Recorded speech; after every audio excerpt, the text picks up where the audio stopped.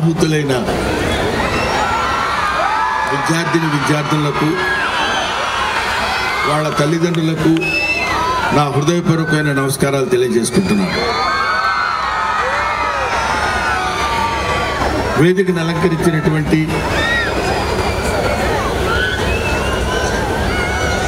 అతిరథ మహారథులకి, ముఖ్యంగా ఇప్పటి వరకు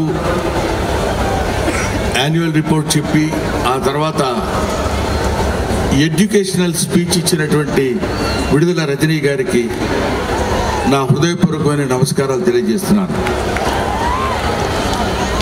ఆవిడ బహుశా ఇప్పుడు ఎలక్షన్ క్యాంపెయిన్లో ఉన్న వ్యక్తి, ఎలక్షన్కి సంబంధించిన విషయం ఒక్కటి కూడా రానివ్వకుండా మోస్ట్ నాలెడ్జ్కి సంబంధించిన విషయాలు మీతో షేర్ చేసుకుని ఒక చదువుకున్న రాజకీయ నాయకురాలిగా మాట్లాడారు. ఆవిడికి నా అభినందనలు తెలియజేస్తున్నాను. ఆ తర్వాత ఇక్కడ కూర్చున్నటువంటి వాళ్ళ గురించి ఒక్కొక్కళ్ళ గురించి చెప్పాలంటే ఓ 15 నిమిషాలు వీళ్ళకే అయిపోతుంది. ఈ 15 నిమిషాలు చెప్పి నేను దిగిపోవడం బెటరు.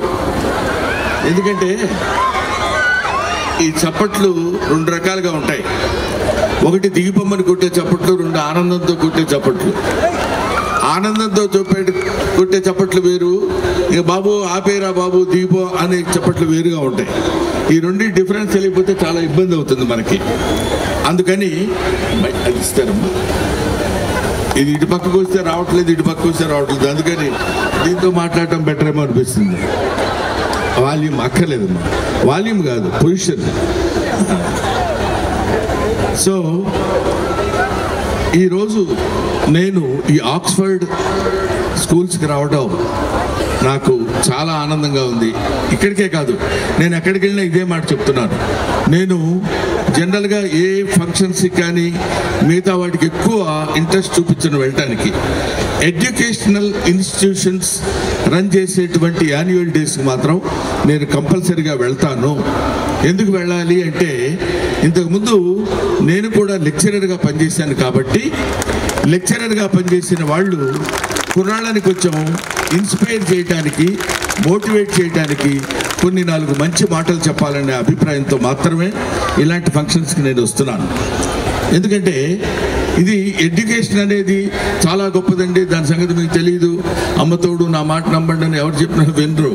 ఎడ్యుకేషన్ ఇట్ ఈస్, దానికి ఉండేటువంటి వాల్యూ, దానికి ఉన్నటువంటి గొప్పతనం, దానికి ఉన్నటువంటి భాష, దానికి ఉన్నటువంటి ఔన్నత్యం, సమాజంలో దానికి ఉండేటువంటి గౌరవం, అది కేవలం ఎడ్యుకేషన్ వల్లే వస్తుంది. ఇంతమంది ఇక్కడ చదువుకుంటూ, ఇందాక కల్చరల్ విభాగంలో చిన్న అమ్మాయిలు చేశారు, వాళ్ళని చూస్తున్నప్పుడు నాకు అనిపించింది అసలు the thought behind it is very very appreciable. And I shall be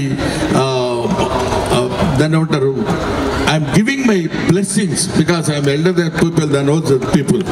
ఆ చిన్నపిల్లలు వాళ్ళు ఎంత ప్రాక్టీస్ చేసి ముందుగా వెంకటేశ్వర స్వామి, తర్వాత వినాయకుడు, ఆ తర్వాత డిఫరెంట్ స్టేట్స్ నుంచి వాళ్ళ భంగిమల్లో వాళ్ళు చేయడానికి. ఎందుకంటే ఈ సమయంలో మీకు జోక్ చెప్పాలి. నేను ఎలా చెప్పాలంటే, అది మనం అక్కడ కూర్చొని చూడడానికి బాగుంటుంది, అబ్బా బలి చేశాడు రా అని. ఇక్కడ చేసేవాళ్ళకి ఉంటుంది ఆ తిప్పలేదు, ఆ భయం ఏదో అలా ఉంటుంది. చిన్నపిల్లలు తప్పు చేస్తారేమో అని భయం, తప్పు చేస్తారేమో మా పిల్లలని చూస్తున్న అమ్మ నాన్నలు ఉంటారు అక్కడ, తప్పు చేస్తే కొడతారేమో అన్న భయం పిల్లల్లో ఉంటుంది. టీచర్స్ వాళ్ళకి నేర్పినటువంటి విధానం, ఇవన్నీ కలిపి ఒక నాటకం వేస్తున్నారు. ఆ నాటకం ఏంటంటే భక్త ప్రహ్లాద నాటకం. అందులో నాటకంలో అటు పక్కనేమో హిరణ్యకశిపుడిని పెట్టారు, ఇటు పక్క ప్రహ్లాదుడు, హిరణ్యకశిపుడు. ఈ స్టోరీ మీకు తెలిస్తే అర్థమవుతుంది, లేకపోతే లేదు, దాని పక్కన పెట్టేద్దాం. ఇక్కడ పాయింట్ ఏంటంటే, అక్కడేమో విష్ణుమూర్తిని అంటే నరసింహస్వామి అవతారంలో ఒక స్తంభంలో పెట్టారు.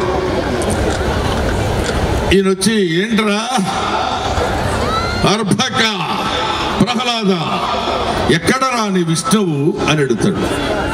అడిగితే వీడు ఇందుగలడు అందులేడని సందేహము వలదు, చక్రి సర్వోపగతుండు ఎందెందు వెతకి చూచినా అందందేయగలడు అని చెప్తాడు. అంటే దాని అర్థం ఏంటంటే ఎక్కడ పడితే అక్కడ ఉంటాడు, ఇక్కడ ఉన్నాడు అక్కడ లేడు, అక్కడ ఉన్నాడని ఇక్కడ లేడు, మీరు వెతుక్కోవాలి కానీ ఎక్కడ పడితే అక్కడ ఉంటాడని చెప్తాడు. అప్పుడు ప్రహ్లాదుడు ఈ టెన్షన్లో మర్చిపోయి ఎక్కడ పడితే అక్కడ ఉంటాడు నాన్న అని చెప్పిన తర్వాత హిరణ్యకశిపుడు పొరపాటున ఈ స్తంభంలో ఉన్నాడా అని అడిగాడంట. హిరణ్యకశిపుడు ఉంది ఆ స్తంభంలో, అది ప్రహ్లాదుడికి తెలుసు. ఇక్కడ లేడు నాన్న ఇక్కడ ఉన్నాడని చెప్పాడంట. అంటే ఇందుకంటే అందులేడని సందేహం వలదు, ఇక్కడ లేడు నాన్న ఇక్కడ ఉన్నాడని చెప్పినప్పుడు వాడి పరిస్థితి మీరందరూ నవ్వుకుంటారు, కానీ మీ టీచర్స్ ఎలా కొడతారో తెలుసావండి పాపం. అక్కడ ఏరా ఏం చెప్పావు, నువ్వు ఎందుకు అన్నావు, నువ్వేం చేసావని. సో చిన్న చిన్న మనకి చేసేటువంటి వాటిలో ఎంత క్రమశిక్షణ, ఎంత డిసిప్లిన్, ఎంత ఏకాగ్రత, కాన్సన్ట్రేషన్ అవసరం అని చెప్పడానికి ఎడ్యుకేషన్ నీడ్స్ దట్. ఇంగ్లీష్లో ఒక సామెత ఉంది, ఒక ప్రొవర్బ్, సామెత కాదు, ఏంటంటే you can criticise an old man because you know what he is, but don't criticise an young man because you don't know what he will be అంటాడు. తర్వాత వాడు ఏమవుతాడో మనకు తెలియదు. అందుకని మీ ముందు కూర్చున్న వాళ్ళందరూ వికసిత వదనాలతో హ్యాపీగా సంతోషంగా ఉండి మీరు మీ చదువుల్లో బ్రహ్మాండమైనటువంటి పొజిషన్స్ వచ్చి, ఆ తర్వాత ఇందాక మేడం గారు అడిగినట్టు మీలో ఎవరు కావాలనుకుంటున్నారు, ఏం కావాలనుకుంటున్నారు, టైమ్ ఈజ్ మోర్ ఇంపార్టెంట్ చెప్పడానికి you should maintain a watch అని చెప్పారు. Watch is giving time and it watches our life also. So అటువంటి ఇంపార్టెంట్ విషయాలన్నీ మనం తెలుసుకోవడానికి మనకు కావాల్సినటువంటి విషయంగా, ముఖ్యంగా ఇక్కడ ఆక్స్ఫర్డ్ స్కూల్స్లో చదువుకున్న వాళ్ళు, లేకపోతే గవర్నమెంట్ స్కూల్స్లో చదువుకున్న వాళ్ళు, గవర్నమెంట్ స్కూల్స్లో చిరిగిపోయిన నిక్కర్ వేసుకుని, చిరిగిపోయిన చొక్కా ఒకటి వేసుకుని, ఒక బట్టలతో చేసిన ఒక సంచి వేసుకుని, సెకండ్ హ్యాండ్ బుక్స్ పెట్టుకుని, వాళ్ళ ఇంటి దగ్గర నుంచి చింత చెట్ల దగ్గర నుంచి 4-5 కిలోమీటర్లు నడుచుకుంటూ స్కూల్కి వచ్చి చదువుకునే విద్యార్థులు. ఆ తర్వాత అయిన వాళ్ళలో చాలా గొప్పవాళ్ళైన వాడు లాల్ బహదూర్ శాస్త్రి. ఆయన పుస్తకాలు ఒక చేత్తో పట్టుకుని ఒక చేత్తో గంగానది ఈదుకుంటూ స్కూల్కి వెళ్ళి చదువుకున్నాడు.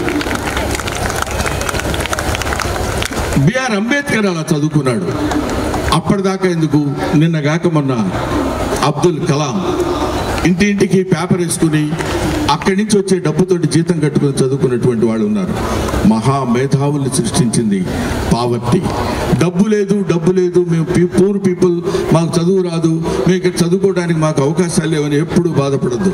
Life is a game plate, life is a flower fragrance. కాబట్టి మీరు ఎప్పుడైతే మన పేదతనాన్ని మనం అంచనా వేసుకుని మనం చదువుకోలేమేమో, మనం అంత గొప్పవాళ్ళం కాలేమేమో అనుకోవద్దండి. తల్లిదండ్రుని ఎలా ప్రేమిస్తామో పావర్టీని కూడా అలా ప్రేమించండి. పావర్టీ మనకి ఎన్ని జీవితాల్లో ఎన్ని నేర్పుతుందో, అందుకే నా బయోగ్రఫీలో నేను రాశాను. నేను అనే నా పుస్తకంలో నేను రాసింది ఏంటంటే, ఎప్పుడైనా మనం అన్నింటినీ ప్రేమించినట్టు అంతకంటే అధికంగా మనం పేదరికాన్ని ప్రేమించాలి, దరిద్రాన్ని దూరంగా పెట్టాలి. దరిద్రం వేరు, పేదరికం వేరు. పేదరికం అంటే డబ్బు లేకపోవడం పేదరికం, అన్నం లేకపోవడం పేదరికం, ఉండటానికి ఇల్లు లేకపోవడం పేదరికం, కట్టుకోవడానికి బట్టలు లేకపోవడం పేదరికం. ఇవన్నీ ఉన్నా ఇంకా ఏదో లేదనుకోవడం దరిద్రం. అలాగే దరిద్రులుగా మాత్రం ఎవరు ఉండొద్దు, పేదరికంగా ఉన్నా పర్వాలేదు. అలాంటి వాటితో ఉన్నప్పుడే ఒక పట్టుదల, ఒక దీక్ష మనలో వస్తుంది. ఇంకా ఇంకా ఇంకా గొప్ప స్థితికి రావాలని కోరుకున్నవాడు. నేను సత్తెనపల్లి దగ్గర మా ఊరు చాగంటూరుపాలెంలో పుట్టాను, ఉప్పాళ్ళలో పెరిగాను. చిన్నప్పుడు అంతా అక్కడే ఉండేది. అక్కడ జగన్నాథ స్వామి ఆలయం ఉండేది. అక్కడికి చదువుకోవడానికి వెళ్ళి అక్కడ ఉన్నటువంటి పరిస్థితులన్నీ మాకు తెలిసి చాలా కష్టపడి చదువుకున్నప్పుడు, అయ్యో నేను నా జీవిత చరిత్రలో రాసిన ఒకే ఒక లైన్ చెప్పేసి ముగించేస్తాను. నాకు నిక్కర చిరిగిపోయింది. నిక్కర చిరిగిపోతే తల్లిదండ్రుల దగ్గరికి వెళ్ళి నాన్న నిక్కర్ చిరిగిపోయింది, కొత్త నిక్కర్ కుట్టించమంటే 2 పీకాడు. ఎందుకంటే పెద్ద ఫ్యామిలీ, కుట్టించే ఓపిక ఆయనకి లేదు. తల్లి దగ్గరికి వెళితే నవ్వి ఊరుకుంది. అప్పుడు నేనేం చేశానంటే, నేను చిరిగిపోయిన నిక్కర్ని నలుగురికి కనపడకుండా ఉండటం కోసం చాలా తెలివిగా చిరిగిపోయిన నిక్కర్ కుట్టాడు అనేటువంటి ఆలోచన ఎదుటివాడికి కలగకుండా నిక్కర్ క్లాత్లోనే కలిసిపోయేటట్టు కుట్టేటువంటి స్కిల్ అప్పుడు నేను నేర్చుకున్నాను. నా పేదరికం నేర్పింది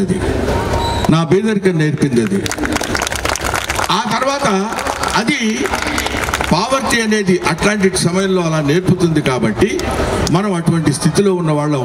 ఇవాళ అలా నడుచుకుంటూ వెళ్ళిన వాడిని, సైకిల్ మీద వెళ్ళిన వాడిని, రిక్షాలో వెళ్ళిన వాడిని, చిన్న ఏమంటారు మోటార్ సైకిల్ మీద వెళ్ళిన వాడిని, కార్లో ఫ్లైట్లో వెళ్ళి రాష్ట్రపతి భవన్లో పద్మశ్రీ అందుకోగలిగాను. మై డియర్ స్టూడెంట్స్, ఇవాళ మీకు నేను చెప్పేది ఏంటంటే, నేను ఇంత గొప్పవాడిని అయ్యానని చెప్పడానికి మాత్రం కాదు. గొప్పవాళ్ళు అవ్వటానికి యు డూ యువర్ జాబ్. నీ పని నువ్వు చేయి. నీ పని నువ్వు చేసుకుంటూ వెళ్ళిపోతే నీకు రావాల్సినవన్నీ అలా వెనకాల వస్తూనే ఉంటాయి. ఇందాక అమ్మాయి రజనీ చెప్పింది. రజనీ అమ్మాయిని సింగులర్గా నేను ఎందుకన్నానంటే, అన్నయ్య మిమ్మల్ని చూసి మీ యాక్టింగ్ చూస్తూ పెరిగిన వాళ్ళని, అన్నయ్య అని అమ్మాయి నన్ను సంబోధించినప్పుడు నేను విడుదల రజనీ గారు ఎంత గొప్పగా మాట్లాడారంటాం అసహజంగా ఉంటుంది. కాబట్టి అమ్మ రజనీ అని సంబోధిస్తున్నాను. అందువల్ల ఎంతటి వాళ్ళైనా, ఎంత గొప్పవాళ్ళైనా, దట్ మాట్లాడుతున్నప్పుడు ఎడ్యుకేషన్ స్పీక్స్. మనం మాట్లాడుతున్నప్పుడు మన కల్చర్, మన ఆలోచన విధానం, మన పెరుగుదల, మనం మాట్లాడేటువంటి మాటల్లో ప్రస్ఫుటం అవుతుంది. అంటే ఈ పిల్లలకి నేను చెప్పేది ఏంటంటే, ఎందుకు చెప్పాలంటే ఇంత దూరం వచ్చానంటే, నేను ఇవాళ మన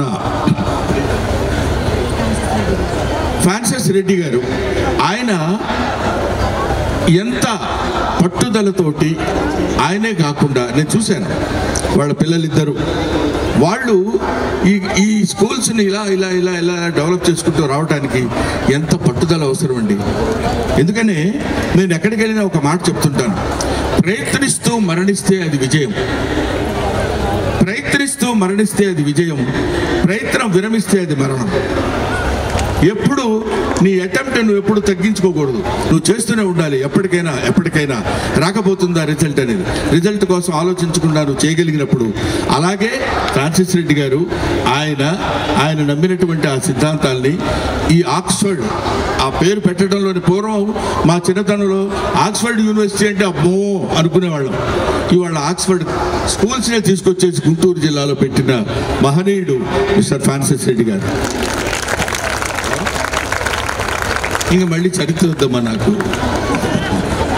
అందువల్ల ఆయన గొప్పతనం చెప్తున్నారు కాబట్టి, అందువల్ల అది ఈయన 3 స్టేట్స్లో ఉన్నాయండి. 3 స్టేట్స్ కాదు, 29 స్టేట్స్ ఉన్నాయి. 27 మిస్ అయ్యామనే సంగతి మర్చిపోకూడదు. 3లో ఉన్నాయని చెప్పుకోవడం కంటే, ఏమంటారు? కాబట్టి ఐ థింక్ ఇలాగే ఎన్ని స్టేట్స్ అయినా ఎంతైనా ఇట్స్ అనంతం. ఇట్స్ దాన్ని ఏమంటారు, వ్యాస్ట్ దిస్ థింగ్ యూనివర్స్. అందులో మనం కూడా ఒక భాగస్థలం అయిపోయి ఇన్ని దానాల కంటే ఎన్ని దానాలు చేసినా విద్యాదానం మాత్రం చాలా గొప్పది. ఆయన ఏదో ఇక్కడ కూర్చొని దానం చేస్తున్నాడని కాదు, దానం చేసేటువంటి దానికి ఏంటి ఊరికనే ఇస్తున్నాడు ఏంటండి, సీట్లు డబ్బులు తీసుకుంటున్నాడు, సీట్లు ఇస్తున్నాడు అని అనుకోవచ్చు. కానీ ఇచ్చేది, డబ్బు తీసుకున్నా మీకు ఇచ్చే సీటు విద్య కోసం. డబ్బు తీసుకుంటే మీకు ఇచ్చే సీటు ఇంకో దానికి కాదు. అటువంటి పవిత్రమైనటువంటి కార్యాలు చేస్తూ ఎంతోమంది విద్యార్థుల్ని, బడ్డింగ్ స్టేజ్లో ఉన్న వాళ్ళని, మొగ్గల్ లాంటి విద్యార్థుల్ని, ఆల్మోస్ట్ ఇది కొంచెం ఇబ్బందికరంగా ఉంటుందేమో కానీ చిన్న గొంగళి పురుగులు లాంటి విద్యార్థుల్ని తీసుకొచ్చి ఇక్కడిక్కడ సంచరించే చేసి, తర్వాత ప్యూపా దశకు వచ్చి, ఆ తర్వాత సీతాకోక చిలుకల్లాగా యావత్ విశ్వంలో సంచరించేటువంటి అవకాశం కల్పిస్తున్న ఈ విద్యార్థులు తయారు చేస్తున్నటువంటి మహనీయులకి నా హృదయపూర్వకమైన నమస్కారాలు తెలియజేసుకుంటూ, ఇందాక ప్రతివాడు దాన్ని ఏమంటారు, should know the value of vote యొక్క విలువ అందరికీ తెలుసుకోవాలి. ఓటు యొక్క విలువ తెలుసుకుని, ఓటు పవిత్రత తెలుసుకుని ఓటును మనం ఉపయోగించుకోవాలని మనస్ఫూర్తిగా నేను కోరుకుంటూ, నా సుత్తిని ఇప్పటి వరకు విని మీరు భరించి ఇంక దిగితే బాగుండు అని అనుకునేటప్పుడు మేడం గారు అడుగుతున్నారు పక్కన, మీకు వినపట్ల ఏదైనా ఒక డైలాగ్ చెప్పండి అని. డైలాగ్ చెప్పడానికి ఇక్కడ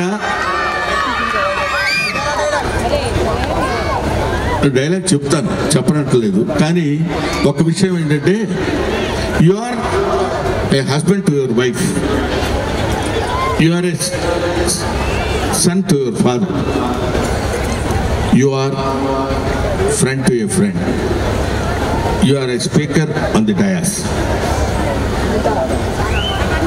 I am a comedian before the camera. There is no camera here. I cannot create comedy. So, కామ్తో games ఆడద్దు, శాల్తీ లేచిపోతాయి. Okay, thank you very much. Thanks a lot. Thank you.